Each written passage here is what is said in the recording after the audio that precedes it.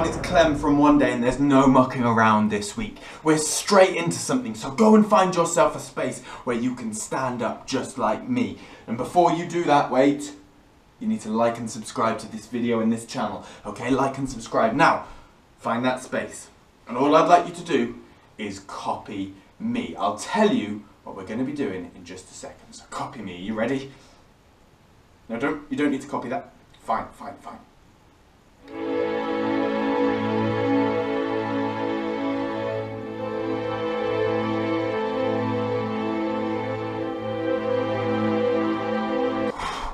Okay, did you do that? Wonderful, let's try again. Copy me.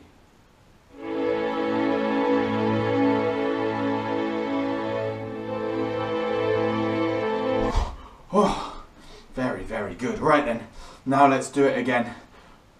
Copy me.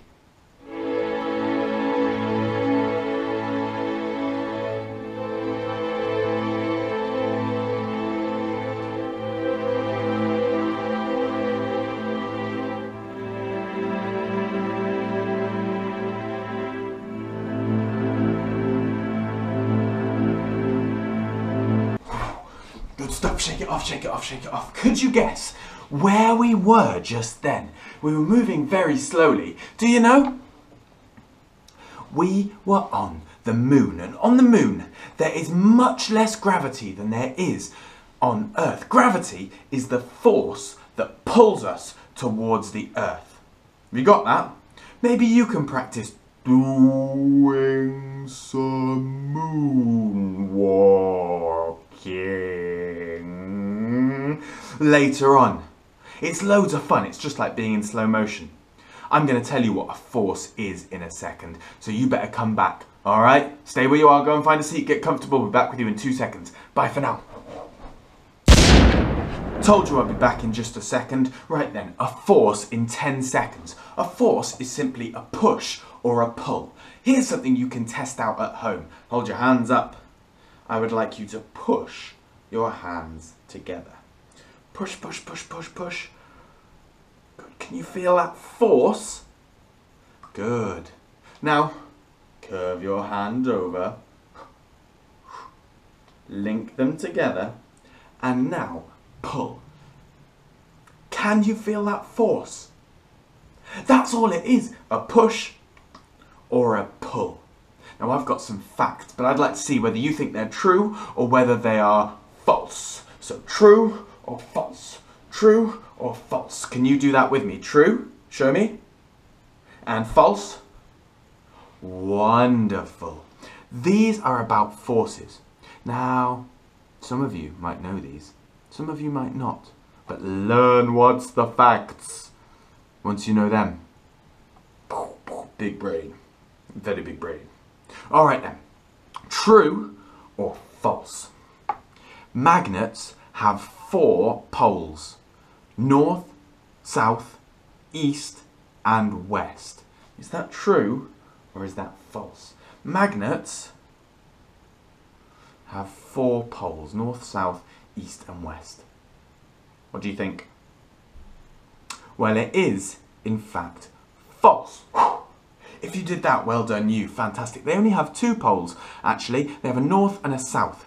And these can cause pushing and pulling forces. If you've got some magnets in your house, why don't you have a go? Or when you're back at school, have a little ask your teacher then. Alright, next question. True or false? All metal is magnetic. All metal is magnetic. True or false? What do you think?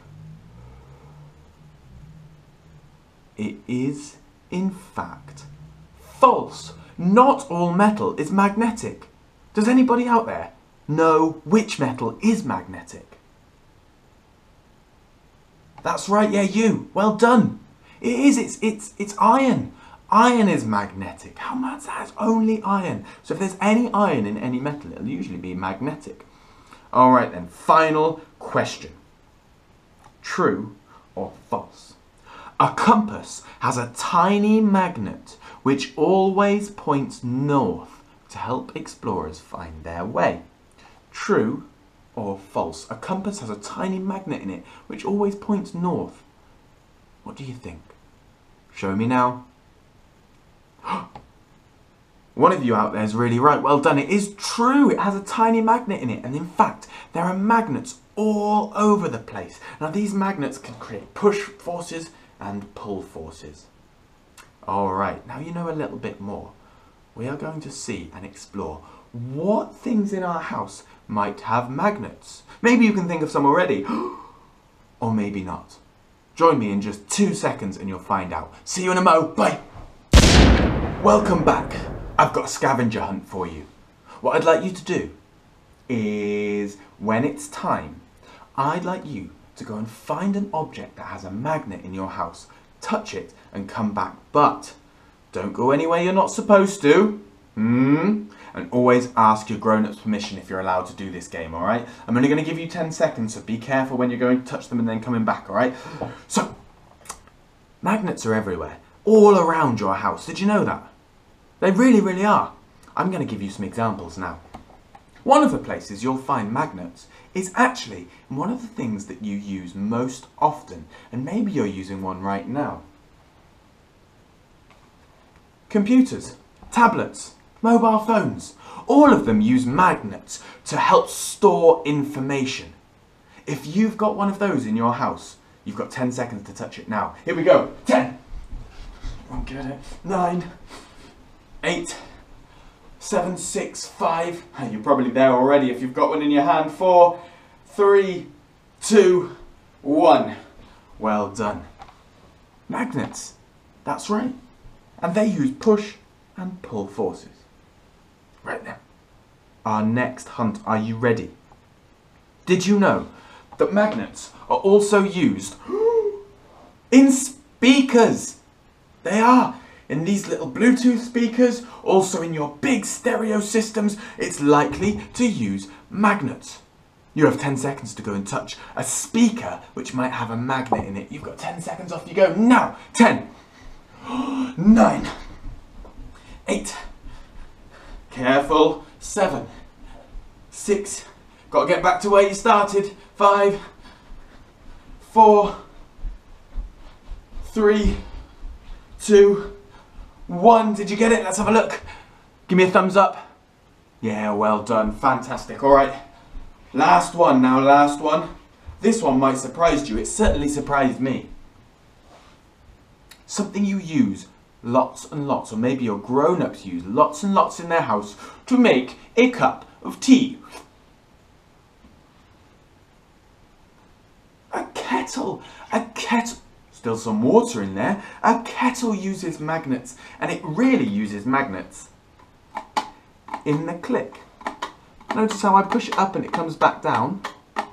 A magnet is forcing that to happen, and it clicks off because the magnet engages when there's enough boiling water. You've got 10 seconds to go and find your kettle. Touch the part that has the magnet. You've got 10, 9, 8, 7, moon mimes, 6, 5, 4, 3, 2, 1.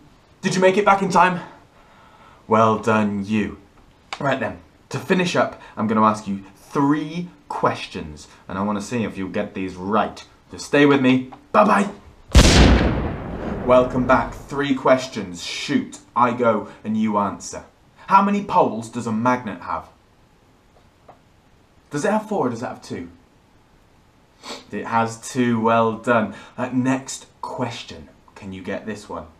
Name something in your house that has a magnet in it. If you can name more than one, I'd be very impressed. What? Well done. Fantastic. And last question. Difficult one, this one. What is the force that keeps us on the ground?